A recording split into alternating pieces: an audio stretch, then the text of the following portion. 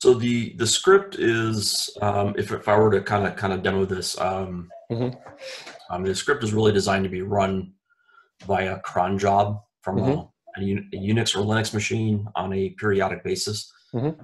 And there are a number of flags that can be supplied to the script to cause it to perform different functions. So kind of the basic usage is pulling in hosts from Vectra that have a tag. So Mm-hmm. basically, tag that's added to a host that indicates that the analyst wants enrichment or wants to get enrichment data from Mm-hmm.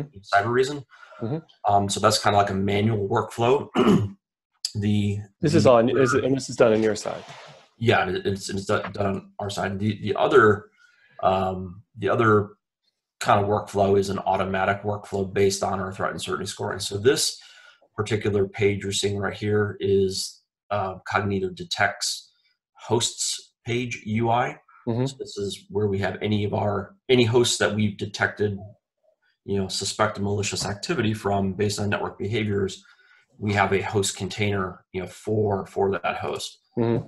Just like Sachin was saying, since we're network based, we don't have any visibility into,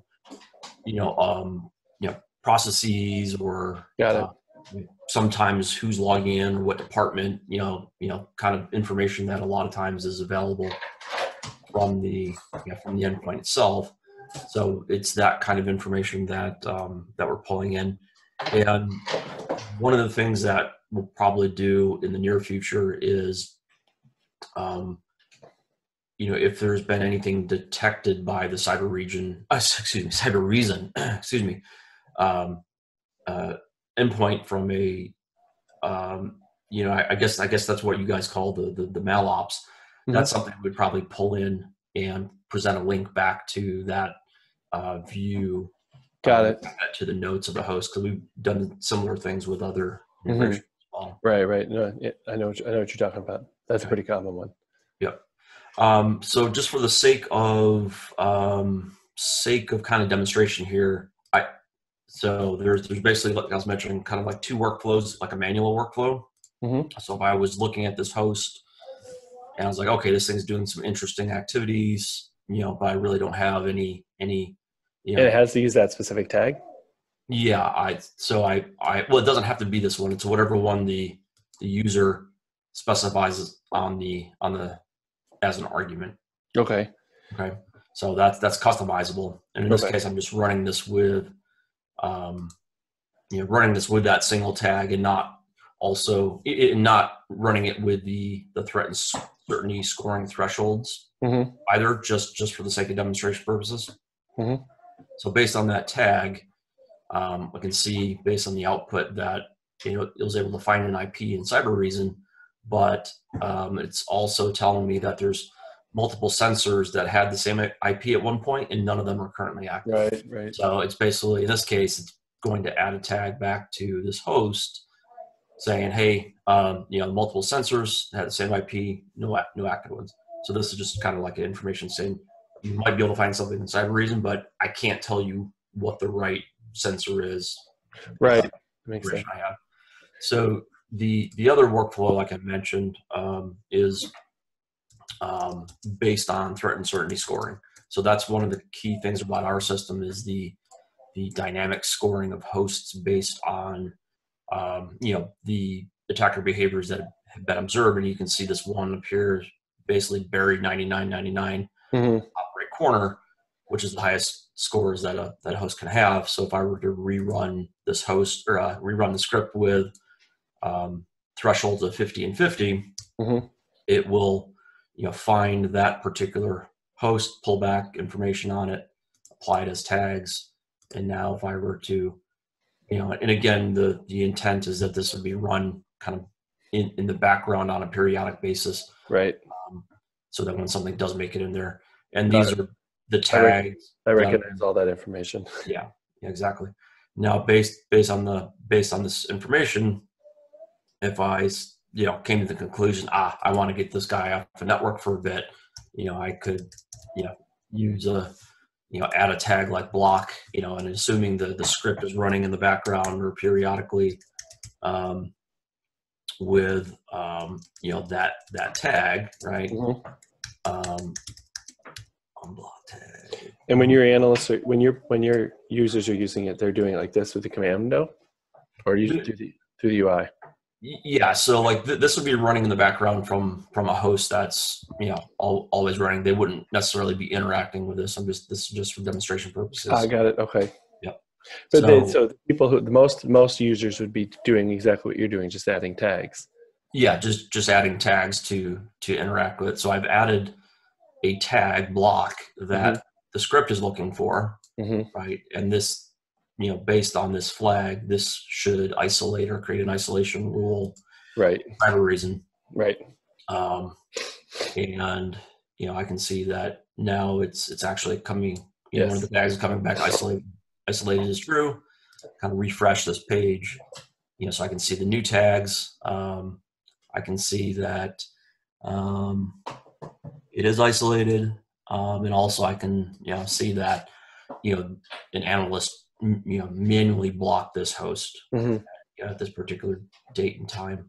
So you're saying, and then there's the last option of unblocking it as well. So, right. I know what you're talking about. So actions were taken. So the script you're talking about, the script running in the background. Yep. That's just that's the standard thing for you guys. Yes. Okay. Yep. There isn't, so long as your users would be working with these tags and the script's doing its own thing in the background, then they're not interacting with it.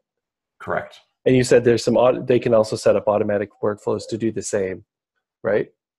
The automatic one, or the one that doesn't require any analyst interaction is the way the script's set up, or the way the script's designed, is just for context only, based on threat uncertainty.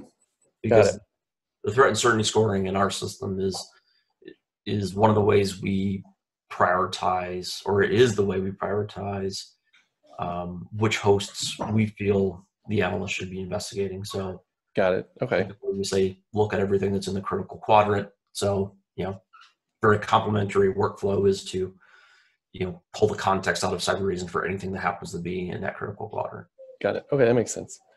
And all the data displays in those tags, correct? Am I correct? Yep, that's correct. Got it. Okay. That's a big part of what we do here, is not necessarily like spend time explaining your stuff, because I'm sure you guys have done more than adequate. On your side is like, say, hey, you're taking this Cybereason information and you're going to go to Vectra and you're going to see it here. So I need to send them to the right place so they know where to look for that Cybereason information. And then, if they need to know more about Vectra, then they could take it themselves. However, they can learn that themselves. That's we don't usually spend our time documenting other people's products. So. Right. Okay, that makes sense so far. Any configuration? I'm assuming, do you have some configuration to set up the API connection, right? Yeah, there is. So in the script, basically, there's just a few. Is it all script or UI? It's all text based. Okay. So, let's see.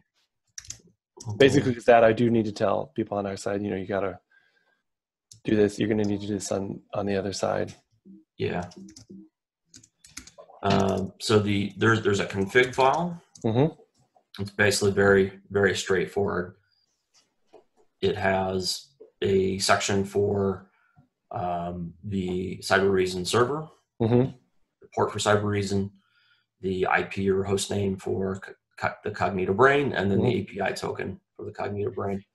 So this stuff is documented on in the script README. Okay.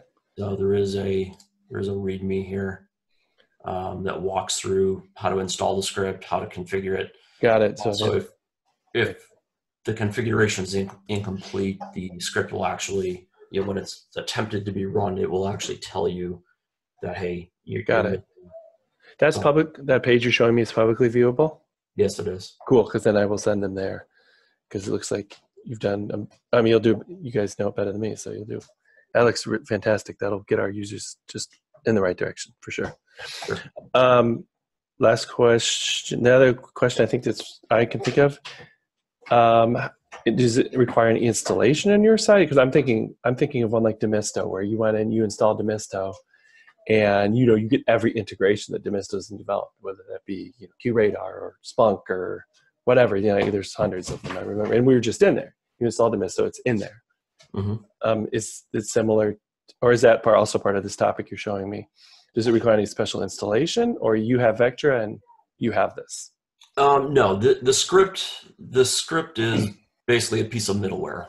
So it's not like Demisto, but you can think of it. I mean, Demisto is obviously an orchestration platform. This is a middleware script. Oh, I see what you're saying. Okay, so as long as you start the script, but the script is available with Vectra when you get yeah, I mean, it doesn't come along with the system. It's something that we provide for anybody who's interested in it. Got it. So they contact your guys' like support or customer service. Yeah, I mean, it's actually posted to our GitHub repo. Got it. So anybody can download it. No, I the reason I asked too is I'm thinking, we've done Splunk and QRadar and so forth. We actually have to like physically install a file, and it doesn't sound like that's what this is.